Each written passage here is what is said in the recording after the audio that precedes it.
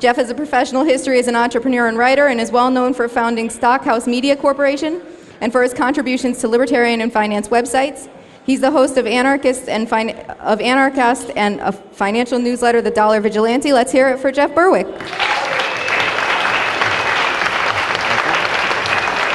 working? Hello? Hello? Not very loud. Is it that good? Can you hear me? Good? How you doing? How's everyone doing? Good to be here. So yeah, I was just thinking, I was here last year, and so many things have changed. And of course, if you were here last year, I was talking about things are going to get worse, banks are going to collapse, fiat currencies are going to be collapsing, not necessarily in the next year, but a lot of this stuff's actually happened in the last year. Actually, in the last few months alone, so much stuff has happened. You look at Cyprus, daylight bank robbery. Many people had 50% of the money in their bank accounts just taken away, stolen by the government and central banks. That's going to happen all over the place. That's going to happen in Italy next. It's going to happen all throughout Europe. It's going to happen in the US. It's going to happen in Canada. And many of these countries now are actually putting in bail-in clauses, like literally bail-in clauses. They're writing it in. This is basically a Cyprus thing they're doing, saying if our banks have problems, they're allowed to take their customers' money. So definitely stay away from this financial system. It's going to continue to collapse. Many of the other things that have happened in the last year or last few months, which is pretty crazy, Boston, of course, turned into a complete police state for a few days because some 19-year-old boy theoretically was running around with kitchen equipment, throwing it out of his car, and everyone hid in their houses. That was interesting in the land of the free, home of the brave, that millions of people hid in their houses because of this 19-year-old boy, which wasn't even true in the first place, of course. So yeah, things are getting pretty wild and crazy. There's so much that's been happening. Now we have Snowden who's come out just last week.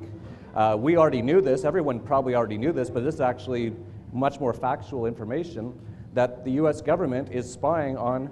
It's not working good? No one can hear you. Oh, really? No one can hear me? Should I start again? Hello? Oh. Should I start from the top? Have I been talking to myself this whole time? Okay, that's better. All right. Sorry. Yeah, so we have Snowden now, who's basically proven that what we've been talking about, that the US government is recording every single piece of data pretty much on Earth now. So this is much worse than East Germany. This is much more of a surveillance state than any other state in history, by far. And then when you tie that in with the police state, with all the other things that the government's doing, you look at the amount of debt. It's in every single way that you can think of, the US is quickly collapsing. Just to give a bit of background on how we got to this point, of course, in 1913, with the founding of the Federal Reserve, which was, of course, basically a coup and a takeover of the financial system, and at the exact same time, they put in the income tax. By 1933, they had already confiscated gold in the land of the free, so Americans couldn't even own gold for decades. Then 1971 was the real last nail in the coffin when they took any sort of gold backing away from the dollar. And ever since then, because we have a socialist, democratic, fascist, almost communist nation-state system all throughout the West, all these governments have been going into massive amounts of debt.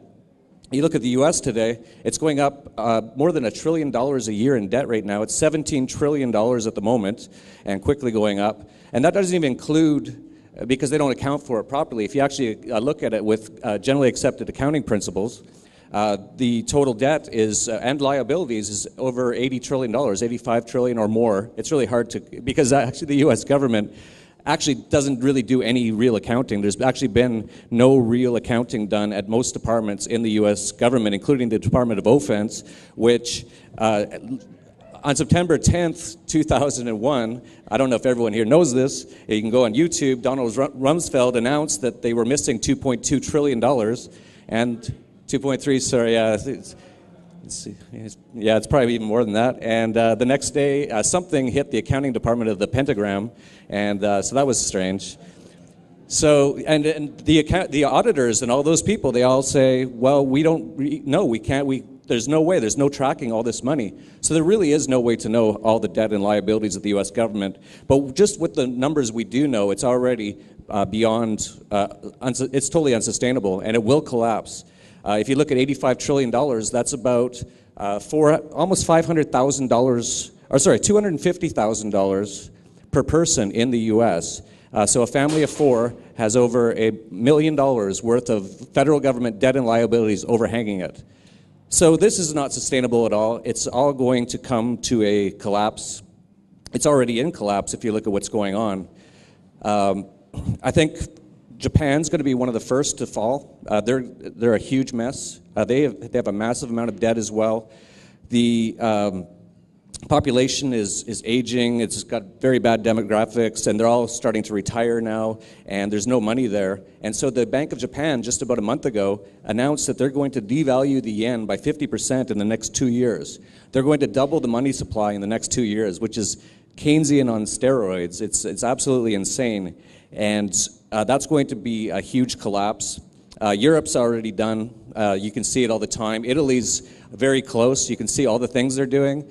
They just announced that they're going to put Dolce & Gabbana in jail for 1.5 years for tax fraud. I like that word, tax fraud. It's such a strange term to me. It's like if someone tries to mug you on the street and you run away, that's mugging fraud. You know, it's like... But that's what they say, and a man was trying to actually leave Italy recently. He put some gold in his car, and they caught him, and stole it all from him for whatever reason. So they're definitely very close right now, and effectively there are capital controls over there right now. So it's going to be a big mess. Definitely, if you're in the financial system at all, the Western financial system, get out of it in any way you can. And of course, we can talk about Bitcoin and Bullion and all kinds of things, and that's what I'm here to talk about for the most part. Let's start with gold bullion. I think it's incredibly important if you have precious metals to make sure that it's outside of your own country, at least some of it, or at least very well hidden. Midnight gardening, all those sort of things, because they will come after that in one way or another. Or possibly they'll just institute some sort of a tax, maybe a 90% tax or 99% tax on any gold transaction. They have all the guns, and so they can do whatever they want. And it's really important if you have some to try to get it outside the country. We wrote a report called Getting Your Gold Out of Dodge, and it talks about how you can invest and put your precious metals in other places, things like goldmoney.com, bullionvault.com. All of these places are places that you can buy precious metals over the internet, and you can store them in vaults in places like Switzerland, Singapore. A lot of these other places are much better because they have a lot less debt, and they have no history of taking over their private citizens' assets, unlike the U.S. government, which does that all the time. So it's really important to get your bullion out, or at least not have it in the financial system. So definitely don't hold it in a bank safe deposit box. When those banks are all going to collapse, and they'll just shut down the safety deposit boxes too, or just abscond whatever in them. So you definitely have to be to me, this is the most dangerous time in human history for capital. Because the entire system has bought into this Western fiat currency system. When it collapses, it's going to be incredibly dangerous for capital. And a lot of money, a lot of wealth is going to disappear overnight. Anything that's paper will basically disappear over the next few years. It might not be this year, it might not be next year, it could be 5 years. I can't see it going 10 more years. If you look at the numbers, it's impossible. So something big's going to happen. Who knows what's going to happen, but it's definitely going to be dangerous. So you definitely want to keep your get precious metals, stay out of the financial system. And this recent downturn in gold and silver is interesting, and I think it's definitely a huge buying opportunity. I don't think it's going to go too much lower. I think the paper gold market and the actual bullion market are starting to segregate. They're starting to diverge. Because a lot of the banks and a lot of the governments, central banks, can control the paper market a lot easier than the physical market. So what happened when gold went down $200 a few months ago was you couldn't buy precious metals almost anywhere on Earth. We called all over the planet. We called everyone. Right after gold went down $200 in the paper market, and we said, can you buy bullion where you're at? And no one had any bullion for sale, not at that price at least. And it was really almost impossible to even get any for about a week, until slowly some started to come back into the system. But I think that's going to be what's going to happen in the future, is there's going to come a point where you won't even be able to buy gold or silver bullion for fiat currencies at all. And that might be coming quite quick. So if you have some assets and you want some precious metals, I would urge you to do so quickly, because this is going to be very interesting when this all starts to transpire. So I think it's very important to have some right now, because you might not be able to buy any in a year or two. Definitely not at the paper price. I think we're going to start to see the paper price and the physical price diverge massively, and we already are in some ways. The cost of silver, junk silver, is at record highs for the premium over the price. In Chile, for example, I just came back from there. You can't buy gold bullion for less than, it's some huge amount, like $400 over spot, and even that's very hard to get. So there's a lot of this stuff happening, so it's going to be very interesting. So that's one way to protect yourself from this coming collapse. Of course, another way is Bitcoin. I'm very excited about Bitcoin. Bitcoin's the first free market private money since gold and silver. And one of the interesting things to me is that I've been talking about this for years now, about the coming dollar collapse. And a lot of people used to say, they'd say, well, what are we going to use for money if the government doesn't run the money system? And I always used to answer, I'm sure the private enterprise, a free market, will come up with a solution. And Bitcoin has proved me right. And there's going to be many more things like that coming out. And of course, Bitcoin's got a huge amount of opposition coming from the US government. Usually with the governments, when the internet first came out, when I first saw the internet came out in 1994, I looked around and I went, when's the government going to shut this down? And I wasn't even an anarchist back then. I just sensed or knew that the government was bad. And it really took them 10 or 15 years to catch on that this is going to be a major problem for them with the people having access to information. So they were very slow on that. And so you look at Bitcoin now. Bitcoin, of course, started in 2009. It's now 2013, and already the governments and central banks are all over it, saying we have to regulate it and all this sort of stuff. And of course they can't, but they're going to cause a lot of problems. And I recently I was involved in a Bitcoin ATM enterprise, which actually started here by someone in the Free State. And I just got involved in it for a while, and I was trying to promote it. And we hired some lawyers, and we said, so what are we going to have to do to put a Bitcoin ATM where you could put money into an ATM or take money out of it from your Bitcoin account?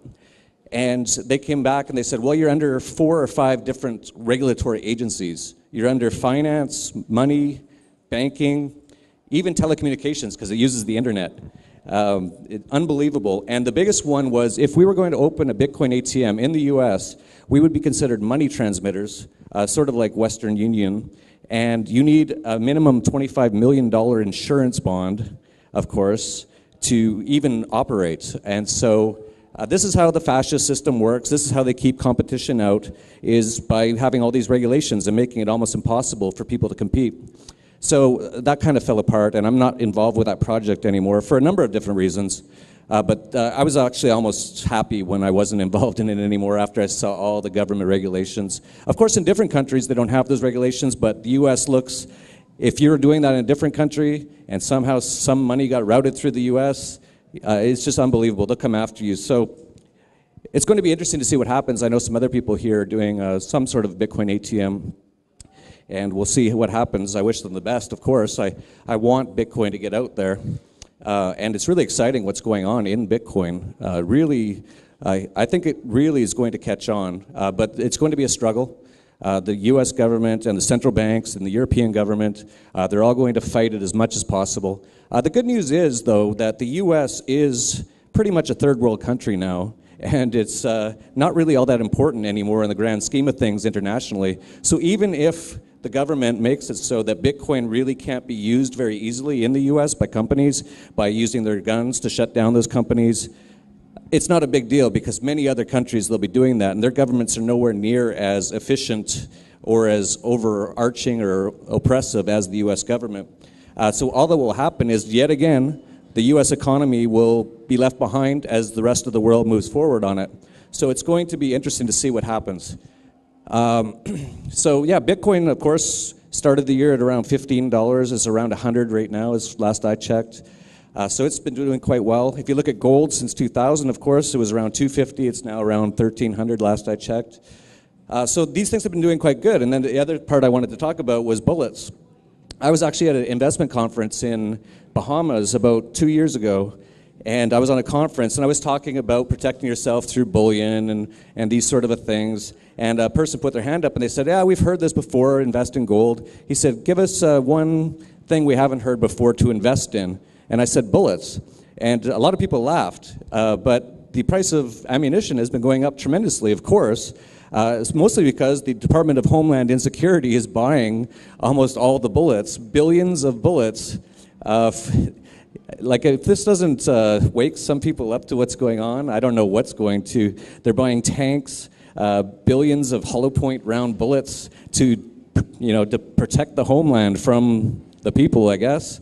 It's going to be interesting. That whole Boston thing was very interesting. I was actually in New York on that day, and it's funny because I live in Mexico most of the time, and all my friends in Mexico were like so worried that I was going to the U.S. They're like, "Are you sure it's really dangerous up there?" and I was like, "Yeah, I know, but I want to go to this conference. I went to that Anarchy in New York conference." And so I'm sitting there in my hotel room when this Boston false flag event happens, and I'm watching it on TV, and it went on all day, as everyone knows, and I'm watching it just like, oh, this is unbelievable. And then for a moment, because they hadn't found that 19-year-old little boy with the cooking equipment bombs, and then they said, we've got some, there's been some chatter. I love chatter. That's hilarious.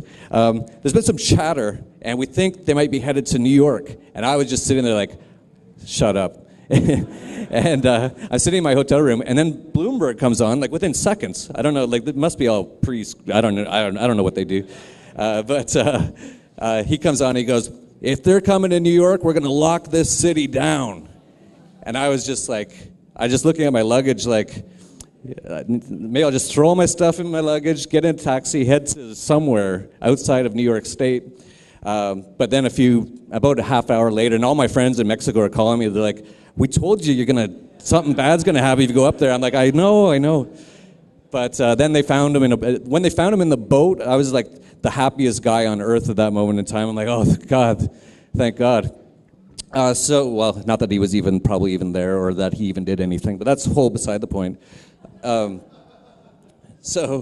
I think bullets are, why did I even get started on this story? Bullets. Bullets are definitely a good investment, not only, of course, because of financial reasons, but also to protect yourself. There's going to be, I don't know what's going to happen here. I really don't know. I think it's going to be unbelievable. And you can see all the things the governments are doing. Did anyone hear about, I don't know if this is true, did the U.S. government just buy like thousands of guillotines? Did anyone hear this? I don't think it's true. I hope it's not true. But you never know. It's crazy what's going on. This is going to be wild. And so, yeah, I try not to actually come up to the U.S. very much anymore for that reason. And the funny part is, like, most people don't know. And I get asked this question all the time because I've traveled around. I've lived around the world. I've lived in Thailand for a number of years. I lived in Mexico for the last 5 years. I'm starting a project in Chile right now, so I'm down there a lot. And I've been to about 100 countries along the way. And people think, because of the media, and this is what they do, they want you to think the rest of the world is scary. So they put out on the press, oh, Mexico is out of control. 35 people get shot every day in Chicago, but they never start off on ABC News with bloodbath in Chicago, out of control. No, they just start off, oh, there was a headless body found in Mexico, don't go there. And it's really not like that at all. I was actually in a restaurant in Aruba in the Caribbean, and I was sitting beside this woman from New York, and I told her I've been traveling and I've been to about 100 countries, and she said to me, oh, wow, you've been to 100 countries. You must have seen some incredibly dangerous and scary things. And I actually sat back in my chair for a second because I'd never heard anyone say that before to me. And I thought about it for a good 30 seconds. I was like, I can't think of one situation I really thought was scary or dangerous along the entire trip. And I thought a little bit harder because I was like, I don't think there's one thing. And then I thought a bit and I went, you know, there actually was 2 times I actually feared for my life in the last 10 years. And she goes, oh, where was that? And I went, both times it was New York City. Like, you know, the world is not a scary place. The media wants you to think that. The government wants you to think that. They want people to think it's really scary out there. It's definitely not.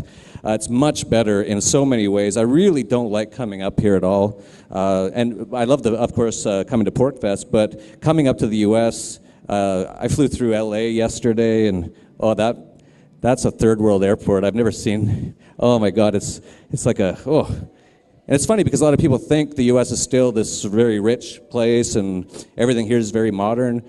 Once you travel, almost any airport, like Thailand airport's $1 billion airport, it's beautiful. LAX is like a prison camp with, like, oh my God, I hate that airport so much. Of course, the TSA and all that stuff. So it's actually kind of funny because I was flying up through Mexico City. And Mexico City, now Mexico's not perfect, just so you know. Like, no place is perfect, of course. So in Mexico City, they have these, the security at the airport are all in wheelchairs. I guess someone in government said, oh, let's give jobs to people in wheelchairs so we look like we're nice people or something. But there's security guards in wheelchairs. And so I walk up to the one, and it was like this 50-year-old fat woman in a wheelchair. And she's looking at my passport and looking up at me. And I was getting a little irritated because, you know, first of all, I'm in Mexico. Usually it's a little bit better. And she was taking her job very seriously.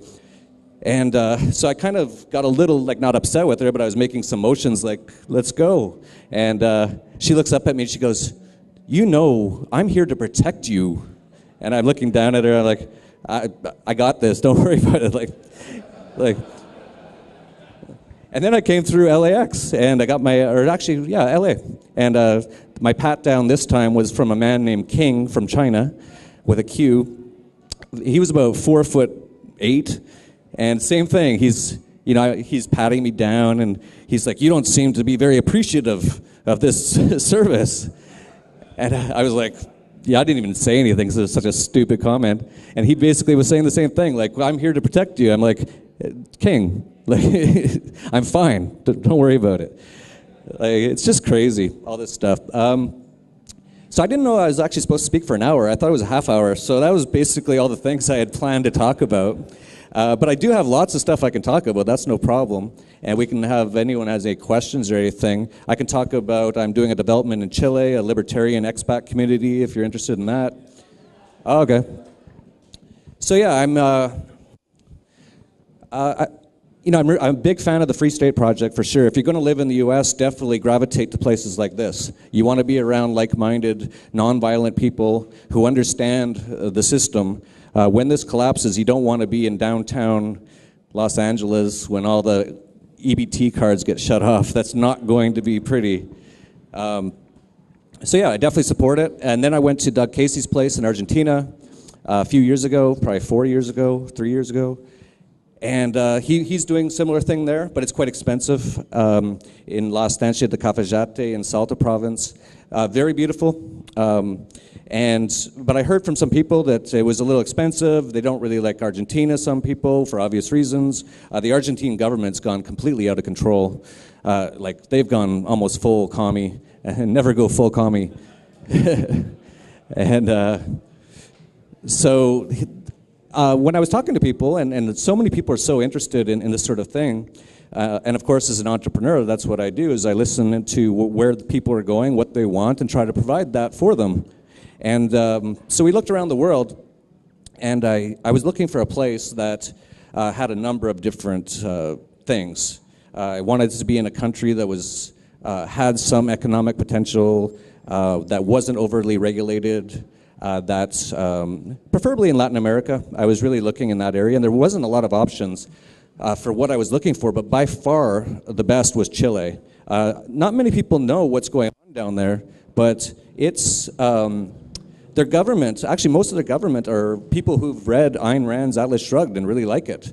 I got introduced to the brother of the president recently because he's a huge Ayn Rand fan, and someone just connected me with him. I haven't spoken with him yet, but these are the kind of people that are running the government. So about 20 years ago, they were quite communist, and it was a mess, of course. And since then, the Chilean people, and there's not a lot of population, I believe the total population is 13 million or something, so it's quite small. But many of them said, this is stupid, let's get back to just being more normal, less communist. And for the last 20 years or so, they've gone more and more free market. Chile, by far, is probably one of the, well, it's by far the freest country in South America, by far. And you could even make an argument that it's one of the freest in the world, except for on certain areas, including taxes. But the government is doing all the right sort of things. If you're going to have a government, of course, we don't want a government, but if you're going to have one, you might as well have a decent one. And the Chilean government has almost zero debt. Compare that to the U.S. They rarely ever have any deficits, ever. The central bank is actually run by what are called Friedmanites, people from the Chicago School of Economics, which is not perfect. There is no need for a central bank, of course. Central banks are an unnecessary evil, just like government. But they actually don't print a lot of money. And if they do, they tell people exactly how much they're printing, and all the prices actually automatically adjust through the economy. So it's better. And because of that, it's booming. And also their taxes aren't, it's fairly high, but there's ways to get it down to a point where it's really not that high. You can do so many things to write off so many things. So they have fairly low taxes, very little regulation, which is great. They just put in a thing down there where you can open a corporation in one day over the internet in Chile. And very easily and very cheaply. And they're trying to attract those kinds of things. So they're trying to attract people who want to do business, who want to be entrepreneurial. And it's working great. If anyone's been to Santiago, I went for the first time to Santiago in about 2005. And it was sort of like this small town, and it was quiet and not much going on, but it was nice.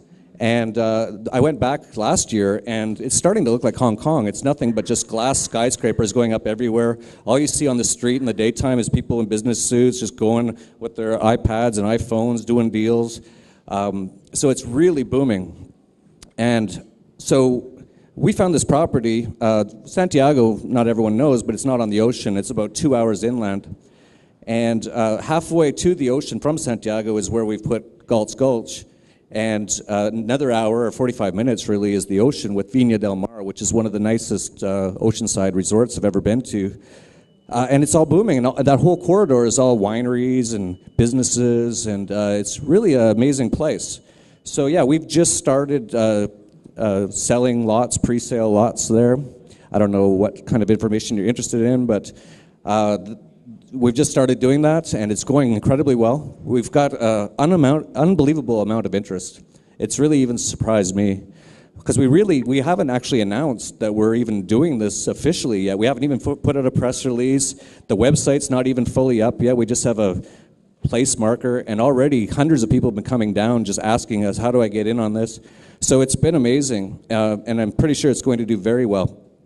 And so yeah, that's what I'm doing down in Chile. Don't know if anyone has any questions or specific questions.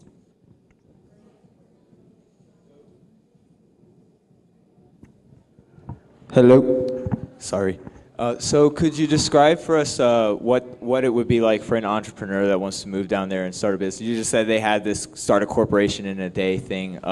What would it be like if we still have customers back here in the U.S.? And generally, what's the cultural shock like moving down there? Sure. The Chilean government actually has this program. I forget the exact name. It's something like Entrepreneurs Program, and they'll actually give you a grant to come to Chile and start a business. So that's very interesting. I, of course, don't like the government involvement in anything, but if they're going to give you money... I used to be two ways on that. I used to think I never want to take money from government. Now I think I should just take as much as I can, just so we can get rid of them faster, right? So, yeah. I actually just heard someone's taking out a bunch of student loans to invest in our Chilean project. So that's interesting. Culture shock, it's really, if you've been to, a lot of people haven't been outside of the U.S. and they think it's all wild. Chile is it's the most, what? Yeah, there's the student loan guy. I didn't name him, I don't want to get in trouble. But Chile is by far the most European style of Latin American countries. Most of the people look generally like Europeans, especially in the Santiago area, that whole area. It's mostly all fairly European-looking people, very European-style living. We just had some people come down. They said, this is more European than Europe now with all what's going on over there. So yeah, no, it's not much culture shock. The biggest thing, of course, is the language. I speak Spanish fairly decent now because I lived in Mexico for 5 years, but the Chilean Spanish is quite different from Mexican Spanish. I went down with my wife to Chile, and she's like, I don't know what they're saying. And I was the same way. So, you're going to have to go through things like that. Yeah. Thanks. And real quick, infrastructure, power, internet. Internet's pretty important. How's that? Oh, yeah. Every time I come to the U.S., I'm like, nothing really works. Like, we don't have cell phone service here. This is very strange coming from Mexico or Chile. I was just on a radio show in the U.S., and the guy said, I'm kind of scared to move to Mexico because I work over the internet. And I was like, well, I'm talking to you from a 100 megabit line in Acapulco right now that has never gone down since I've had the line, and it costs about $60 a month, and I'm on my 4G phone when I leave here. A lot of the infrastructure and technology in a lot of these places is better than the U.S. because they've kind of leapfrogged a lot of generations. So people didn't even have landline phones and stuff in some of these places, and then now they're just 4G and fiber optic and stuff like that. So yeah, it's very, very good. Awesome, thank you. Sorry? Oh, thank you. Wait. What level of home rule do you have in Galt's Gulch? Is it a municipal corporation, or exactly what are you able to do that other municipalities or whatever might have stricter laws against, and what have you been able to accomplish with that? Yeah, this is not this is just a real estate project. We're not free cities or anything like that. We haven't negotiated with the government to let us have our own rules and laws and taxes. But we have found a place where it's not too bad, and we're willing to work within those areas. And if you look even what they've been doing with the free cities, they tried to do a free city in Honduras. I still think they haven't got it done. It's very hard to convince any government to give up their power in their geographic region, because as soon as they do, if that region has no taxes and no major regulations, no crazy laws, that area will turn into Hong Kong in like 3 years, and it'll make them look stupid. And so most people don't want to do that. So this is just a real estate project. But what we're trying to do is try to, attract people who are like-minded and freedom lovers down there. We're planning on having a gun range on the property. And the reason for that is Chilean gun laws aren't too bad. You can have guns. You have to get a license or permission from the government. But you can only own 2. And I know that's not enough for some people here. And if you have a gun club, if you're part of a gun club, you can have much more guns. So we're planning on having a gun club on the property. So. Is it just the development, or are you also having businesses there? Like, are you taking suggestions for businesses, and also are you looking for to fill any jobs for the place, like staff, etc.? Yeah, definitely. Definitely. Hello? There we go. Yeah, what we're trying to do, what we want to do, I don't know if this is loud now. Can you hear me? Yep. See a little bit. We're trying to get people to come down who are entrepreneurial and start up their own businesses. So we're not going to create a lot of things at Galt's Gulch that are going to be part of the community. We're going to hope that a lot of people come down and say, oh, there should be a store here on the property, or there should be a gym, and start up their own things.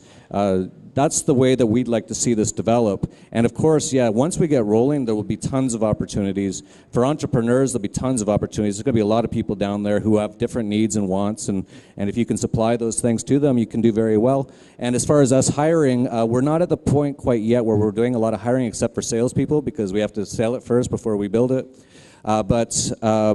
Yeah, once we get to that point, we'll definitely have a lot of opportunities, and we'll be looking, obviously, to only employ freedom-minded people. Obviously, we don't want any neocons or communists working for us.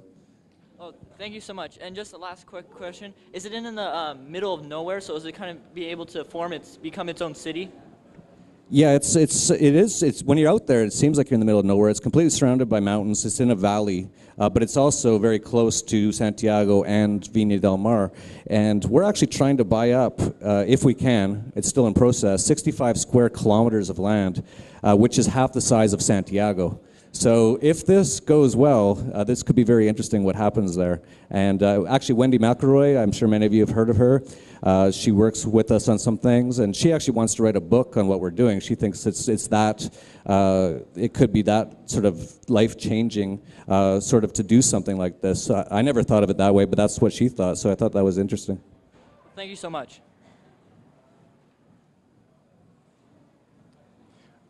I had just heard, or just read a few days ago, I'm trying to think of whose business page it was, but it said the North Korean currency had basically collapsed due to misuse or disuse, because the government a couple years ago slashed 2 decimal points off the value of the currency. I believe it's called the won, W-O-N,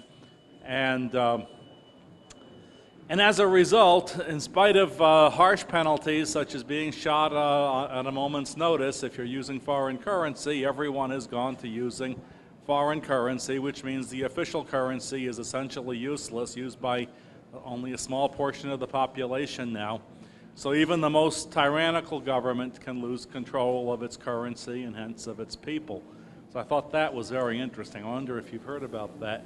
It's only in the last few days, and again, I can't remember whose business page it was I saw it, whether it was Bloomberg's or Reuters or Washington Times, I'm not quite sure, but I thought that was out there. And it gave me the idea that maybe there would be a transition period where the currencies so the North Koreans have been too greedy. They've slashed 2 decimal points off their currency. Argentina, they're taking half a decimal point off of theirs. Japan's taking half a decimal point off of theirs.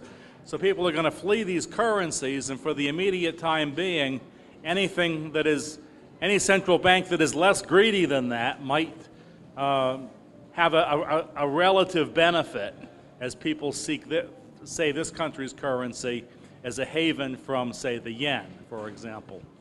Yeah, well, I think all currencies will collapse. All of them are not backed by anything. Once they all start to teeter and start to fall, it's going to be a waterfall effect, especially the US dollar. That will affect almost every currency on earth, because most of the reserves are just US dollars. Canada, for example, just all their reserves, the only thing backing the Canadian dollar is the US dollar. They sold all their gold in the 1980s. Funny story about chopping decimals off. I went to Paraguay recently, and I'm sitting beside a Paraguayan businessman, and he's very proud of Paraguay, and he's so happy I'm coming there. And this is very normal in most countries. They're very happy to have outsiders, especially Westerners, who they think know more about capitalism, and usually do. So he was very happy, but he's probably telling me all these great things about Paraguay.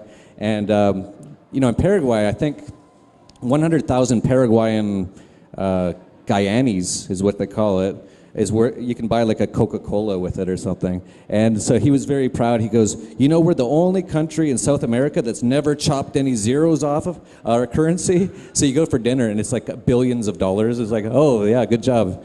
I think it'd be better if you just did that. You get these bills with these numbers you can't even calculate on a regular calculator. Yeah, so it's going to be interesting when all the currencies collapse.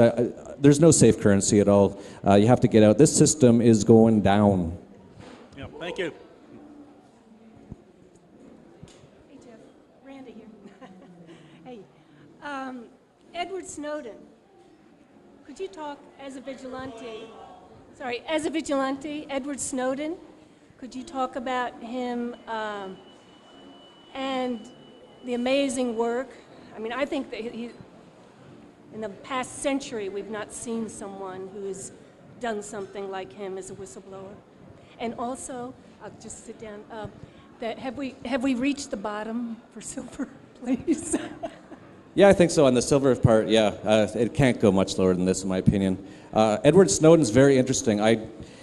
Unless I see someone or meet someone in person, I never like to be too concrete about who they are, what they are. For all I know, Edward Snowden could be fake or some sort of a whatever. But if he is real, and if what he did is real, we might look back on him as being a great hero in the future.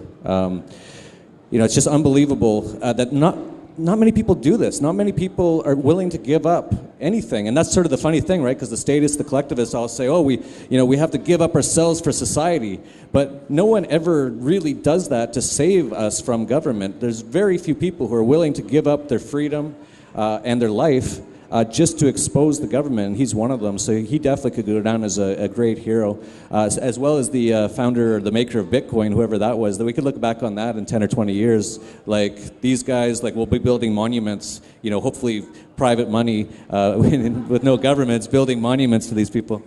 Are we done? Yep. Sorry, I'm out of time. Oh, okay. All right. Thank you.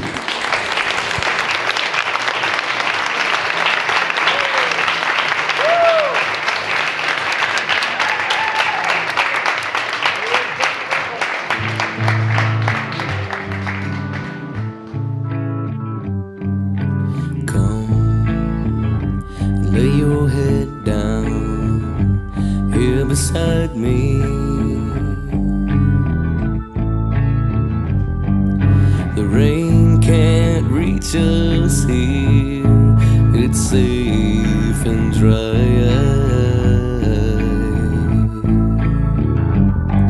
The silence is a sea.